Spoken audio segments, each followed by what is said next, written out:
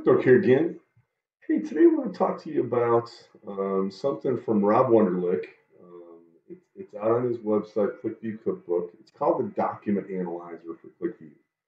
And what this does is really, really awesome. So you're just going to hit this website. I've already sent you the link likely, and you're going to be able to download an application. What I want to do is walk you through what that application does then. And so when the application comes up, all you're going to do is you're simply going to replace the sample that's there with a path to some application you want to analyze.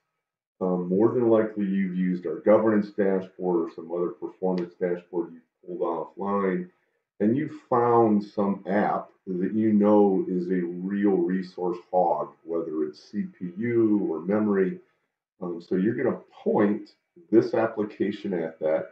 And all you're going to do is once you point it, you're going to say, I want you to extract the metadata from it. It's going to go out, it actually loads that application and then pulls everything. And it's going to tell you, hey, I've already got everything done. You need to do a reload of this app. And so I'm just going to kick off reload here, and it reloads that data. Now what I can do is take a look, and I can use this thing, and I can save results if I want. So I can do a comparison like, hey, this app is being worked on. Let's do a compare before and after we make version 2.0 of the app or something like that. So there's a comparison analyzer as well that comes in a bundle for this where you can compare two different exports from some app. I can walk through, I can look at a quick summary, and hey, here's the application I was looking at. Here's how long it takes to open the application. So that I can see, hey, there's a ton of memory. This has taken, 15 seconds to load. That's probably something that should be cached. Or, hey, this takes 1 second to load. We don't have to cache that app.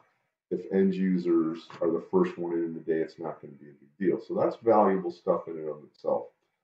I can look at the number of fields, and here's what's valuable for some apps, because there's some apps that are giant out there. They might have tons and tons of fields. I've only got 87 fields, but here's the important thing.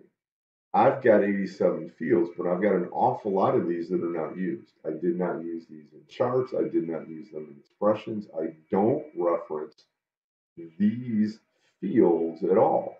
Maybe this application doesn't need to load all of those fields. I can look at what tables are out there, how many rows, what keys I've got, how big things are. I can look at where I've created groups within QlikView so that I can drill down to things or drill across things, depending on whether it may be a cyclic drill or a drill down. It's going to show me those things so that I know what's being used. I know what charts end up using a grouped expression. So I could find those things really, really quickly to know what I'm using. I can look at the dimensions. I can see, hey, here's dimensions that are used in charts.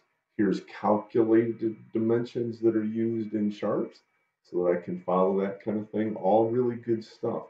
I can look at expressions. This walks through every single place you've used expressions in the code. I still remember when Rob was building this and looking at this function list and thought, how neat. I think this, for me, as somebody who was mentoring other developers, it always gave me a good idea what functions are they calling. Is there anything really complicated in these apps, or is this stuff that I should have expected them to do?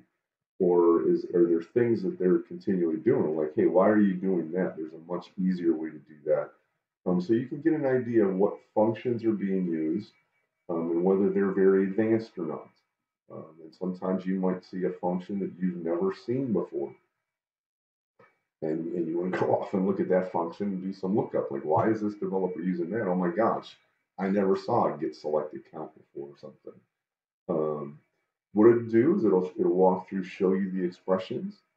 One of the things that's neat, if you ever have expressions where it's simply a case change for the function name, that's something that's a no-no. You want to replace that so those things get recalculated just once. So you can walk through and see where things like that are there. You can say, hey, I only want to see the functions they're using set analysis. Um, and so you can narrow those things down. You can look at things that don't use variables or things that use variables. You can look at expressions that have been enabled in charts, or maybe I've got a table where based on some variable, that expression is either fired to display some data or not. So you can see all that. You can take a look at all of your variables and see what the code is behind these things. Um, so on and on and on as this thing goes on. One of the neat things as you're thinking potentially of moving to QlikSense is it's going to walk you through and start showing you where you potentially might have some converter issues.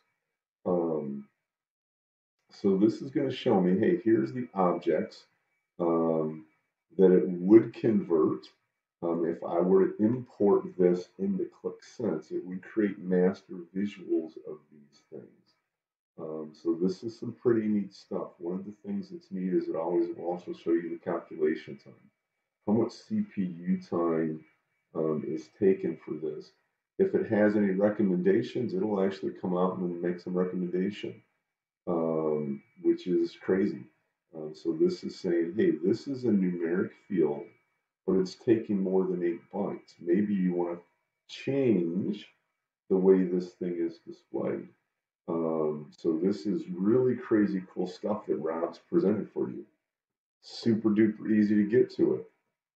You download the app, you move that zip file into a directory, and then you can run this app on any application you've got running in QlikView. Couldn't make this any easier for you. Um, so again, here's the website if you wanted to get to it. Hopefully you've already got QlikViewCookbook.com in your favorites. I certainly do. I don't know why you wouldn't.